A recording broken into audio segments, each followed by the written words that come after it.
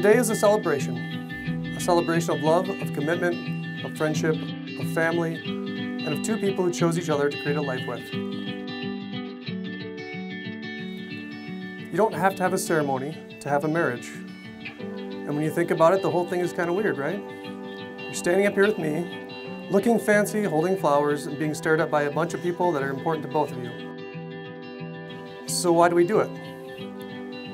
The marriage ceremony has been an important feature across nearly every culture, religion, generation, and society.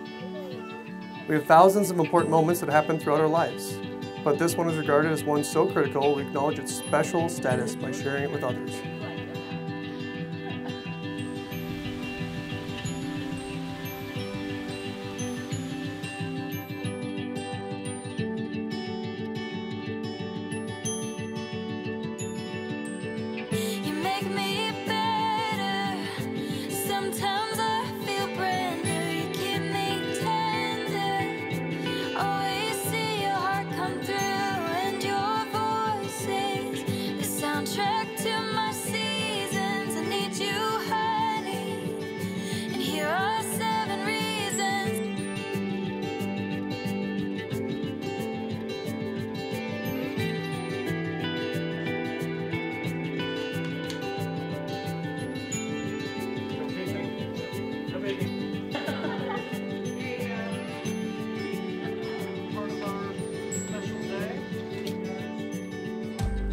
After 14 years, I can finally, officially welcome you to the cousin group chat.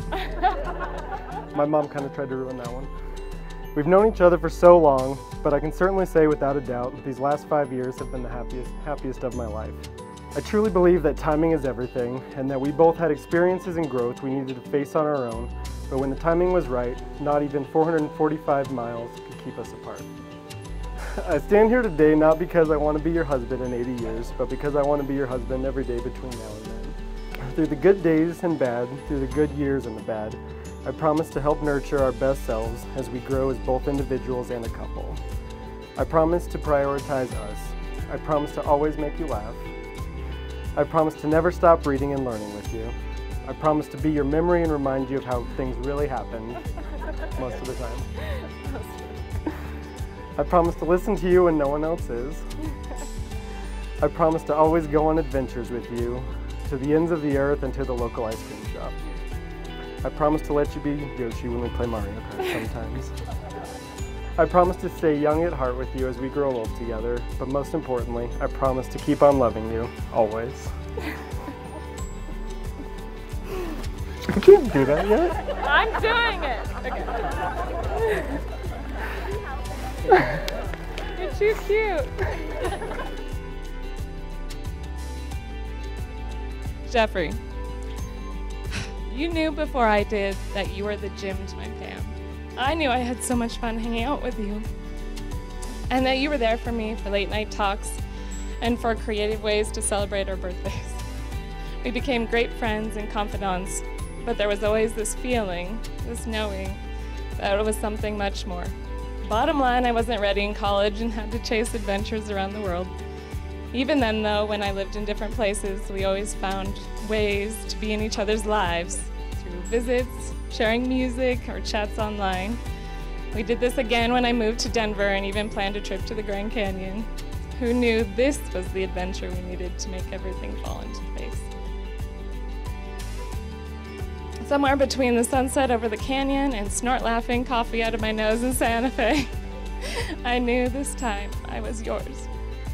Being friends all these years allowed me to know you and know what I love about you.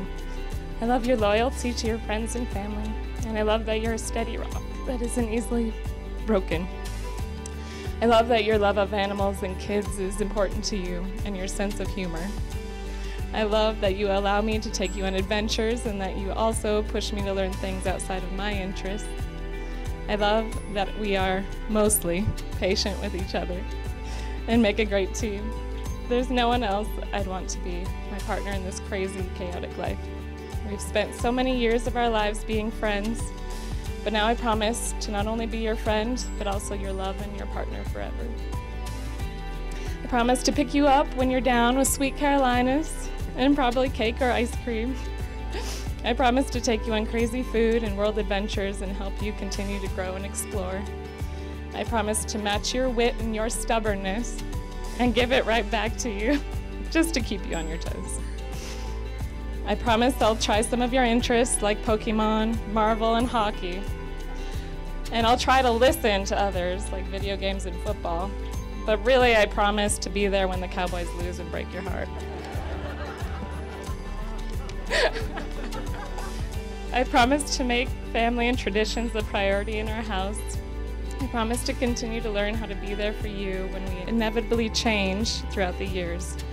And when life gets us down, I will help us find joy in puppies, the stars, good music, dancing, and the occasional poop joke. Most importantly, I promise to be yours and to choose you every day, to be mine always.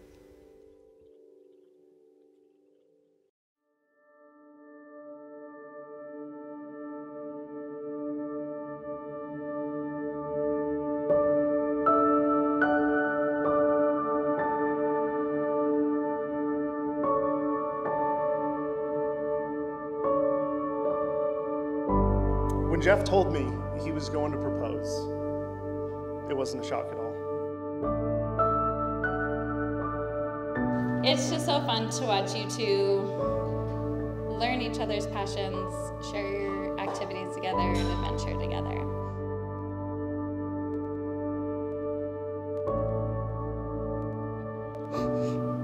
There's no one in this world I would rather share Jackie with than with you. I know you two are gonna live happily ever after, and I can't wait to see what you guys come up with.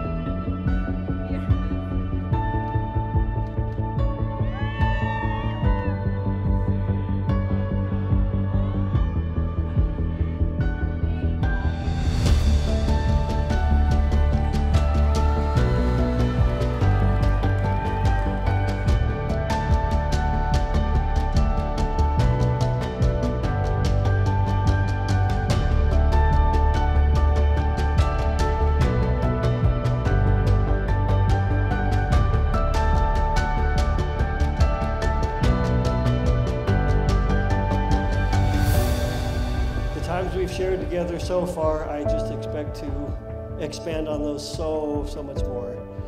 Jeff, as I told you today earlier, I'm very proud of you. I love you very much. Your mom loves you very much.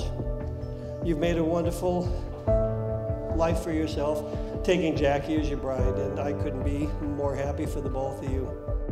For a father, the time comes when you think about your daughter being born and your daughter is born, and you look forward to the day when you can really celebrate being the father of the bride. And with that, I'd like to offer this toast. May you be friends like only lovers can, and may you love each other like only best friends can.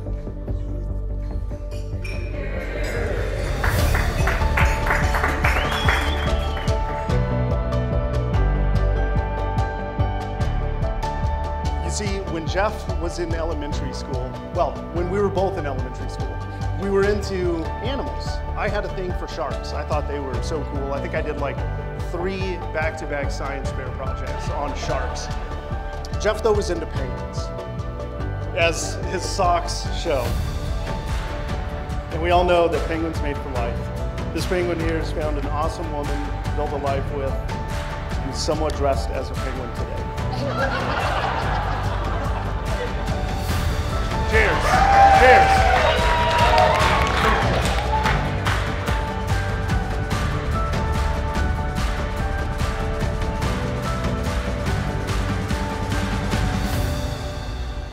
With great honor, I now pronounce you husband and wife.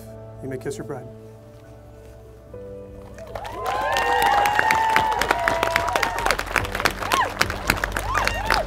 May I present for the first time Mr. and Mrs. Jeff Carrillo and Jackie Zvanix.